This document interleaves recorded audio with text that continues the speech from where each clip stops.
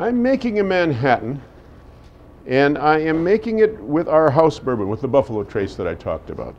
This is our Townhouse Buffalo Trace. It's a 90 proof bourbon. I'm going to use Buffalo Trace. We're going to use a very good red vermouth, sweet vermouth. This is Kochi. And this is just the standard old Angostura bitters. Every bar has this, and you just need a drop of that. Now, and then we add a little ice. I'm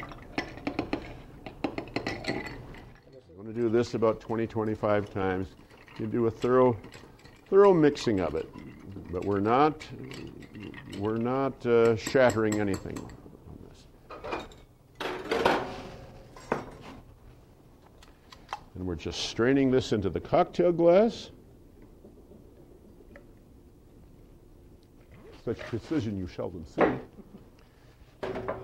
We're garnishing with real maraschino cherries, not the neon red cherry that is accustomed.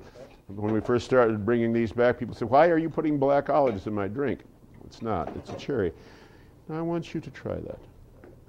Give me your opinion.